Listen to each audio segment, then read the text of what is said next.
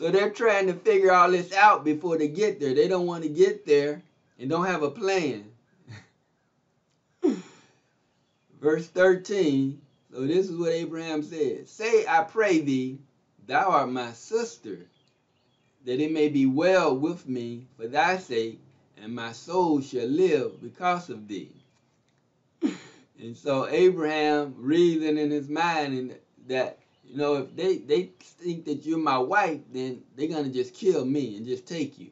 But if we say that you're my sister, they probably might let me live since you're not my wife. They still going to take you. But at least I will be alive and my soul shall live because of thee. Because you're my sister. So that was the plan. Verse 14. And it came to pass that when Abraham was coming to Egypt, the Egyptians beheld a woman that she was very fair. And so they kept journeying until they finally got there. They came into Egypt. Again, Egypt is a place of rulership, authority. The Egyptians beheld the woman.